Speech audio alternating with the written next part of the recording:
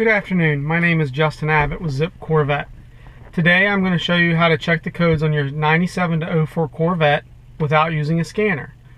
Your car was originally set up so that you could check your codes through the DIC. First thing you're going to do is turn your ignition key on without starting the car. And if you see at the bottom of the DIC you have your odometer in this case displayed. You need to hit reset if there's anything else like an open door, anything else that's displayed so that it comes back to your odometer. Once you've done that, you're going to hold down the options button. Oops, see, there we go. You hold down the options button and hit fuel 4 times. This will bring us into diagnostics. Hit gauges 1 time at this point to go into manual diagnostics. Now you can see our PCM has 1 code. In order to see what the code is, hit gauges. And here we have a P0102, a history, and a C for current.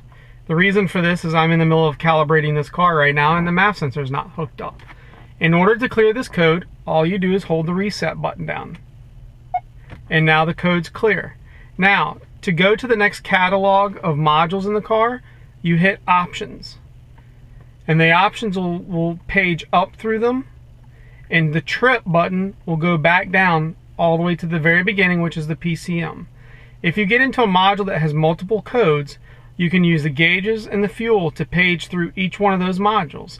On each code you get to, hold down the reset button and it will reset the code. Let's check and see if we have any other codes. The IPC has one. Go to hit the gauge and there's our code, a U1255 history. Hold the reset and it clears the code. Go back down to the options. The radio has 3 codes. Now, you can also, instead of paging through them, if you don't really want to see what the codes are, you can just hold the reset and it'll clear all 3 codes. I recommend looking at the codes though. Go through options. Once you have no more codes, hit your English metric button and that takes you right out of the diagnostics.